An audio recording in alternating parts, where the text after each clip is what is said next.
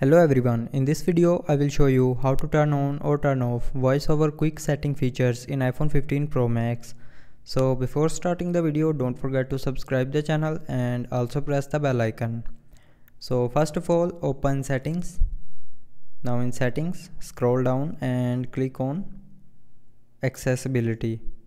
Now here in VN section, click on voiceover and then scroll down and click on quick settings, and from here you can turn on or turn off voice over quick setting features.